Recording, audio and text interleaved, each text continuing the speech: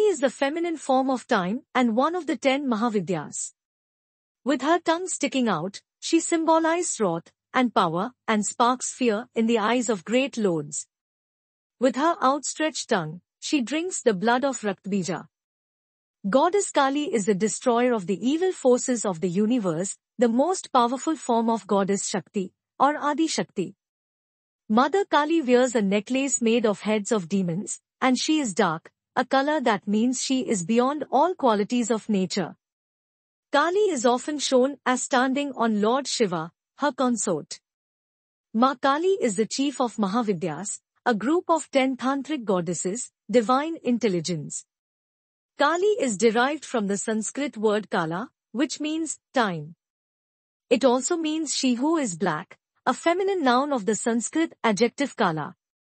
She is a dark-colored woman, a counterpart of goddess Gauri, who is fair, both being forms of Shakti. Goddess Kali is shown as a slayer of demons where she stands with one foot on Shiva and holds a severed head. She wears a skirt of severed human arms and a necklace of decapitated heads.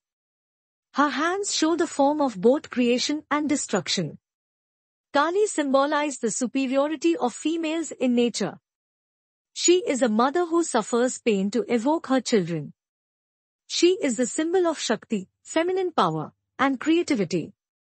The devotees who fall at her feet in devotion or surrender in front of her can achieve moksha by touching her feet.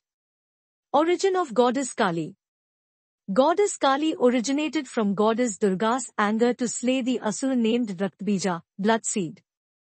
Raktbija was so fierce because he could spawn from every drop of his blood that touches the ground. When Goddess Durga became so enraged, her wrath emerged as a goddess from her forehead in the form of Kali. She was so fierce that she tore down and ate all those who came across.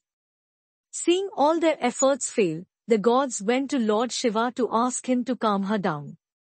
Shiva laid down on her path, which is often how she is portrayed. Kali was so consumed with her bloodlust she did not realize she was standing on her own husband.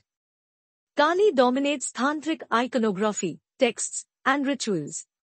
In those Vidyas, Kali is considered the highest of all deities. Kali is especially worshipped in the Kalratri, the 7th day of Navratri, which starts from the new moon day of Ashwin for 9 days.